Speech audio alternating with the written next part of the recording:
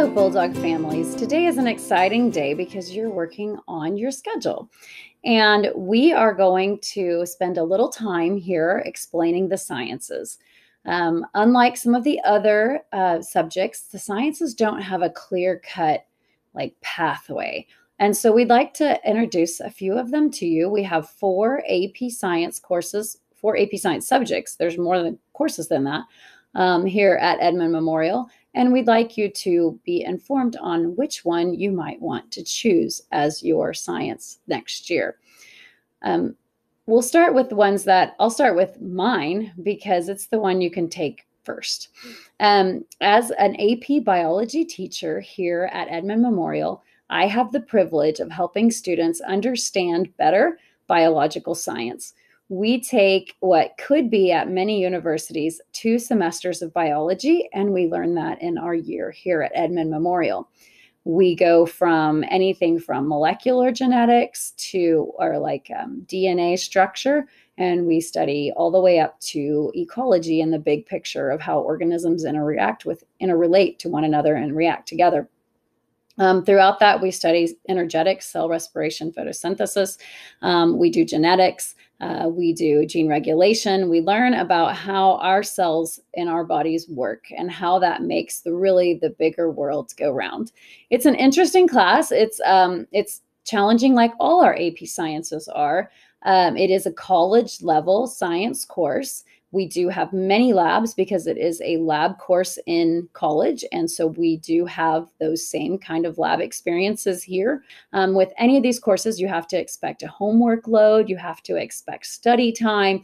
You have to expect taking notes at home outside of what we do in class, which is spent largely on activities and labs. And so all of that is going to be pretty much the same in all of our AP Science courses. Now, the fun thing about, or the interesting thing, I guess, I don't know if it's fun or not, about AP Biology is you can take that course as a sophomore, which is super early if you think about it, a 10th grader taking a college level science.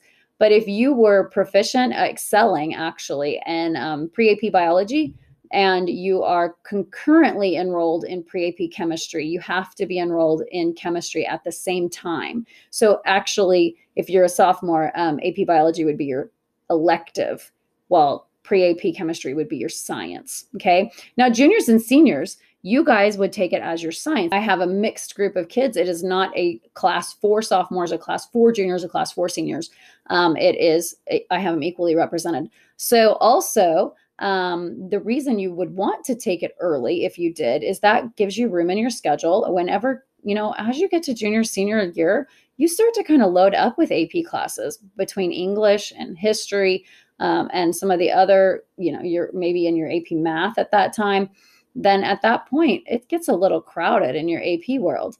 And so it's possible that you might want your sophomore year to take one of your AP classes, and then you could take AP chemistry, AP physics, AP environmental, one of the other courses, and not have to double up on AP science, which can be really challenging.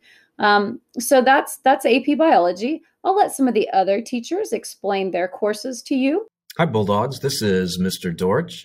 I'm the one in the hallway with the meter stick you might see in the hall. I am encouraging you guys, if you are going into your junior year and if you just completed your first year of chemistry, whether it's regular chemistry or pre-AP chemistry, I encourage you to take AP chemistry your junior year. Depending on the college that you end up going to, the college can give you up to 12 credit hours of science credit if you pass the AP exam. I actually don't give a lot of homework in AP chemistry. We take care of the business in class. We do a lot of labs, and so it's a lot of hands-on chemistry. And now the course is still hard. It's still a tough course. My tests are difficult, but I will teach you how to attack a subject that is not as easy, and it's college prep. This is college chemistry that you'd be taking as a junior in high school.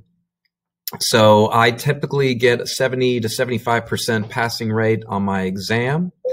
So there's the bell. I would really love to see you next year in AP chemistry, your junior year. And please feel free to stop by and talk to me at any point in time if you're concerned about if it's too difficult or not for you.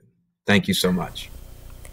Do you find yourself pondering questions like, where is this going to go when I throw it away? How much energy does it take to curl my hair? And where does electricity come from anyways? Then you might want to take AP Environmental Science, where we study the natural world and our impact upon it. This is an AP level class. We do a lot of reading, we do labs, we discuss, we write, we learn. And there's the potential added bonus for college credit when you ace the AP exam in May. I look forward to meeting you and learning more about our natural world together. And finally, we have AP Physics. AP Physics is a little different because it offers 3 different courses, so you need to decide between them. AP Physics 1 and 2 are both algebra-based courses which require slightly less mastery of mathematics than AP Physics C does. However, the difference between AP Physics 1 and 2 is that in AP Physics 1, you're looking at work, energy, power, waves, circuitry, things like that. And AP Physics 2, you're spending more time in thermodynamics, electrical currents and forces, magnetism. So they're different topics of physics. All of it's going to be looking at, Newton's laws of thermodynamics, motion, force, things like that. That's physics, gravity, cool stuff like that. Once you can decide between those two, Physics 1 or 2, or you can take them both. They're different years, of course.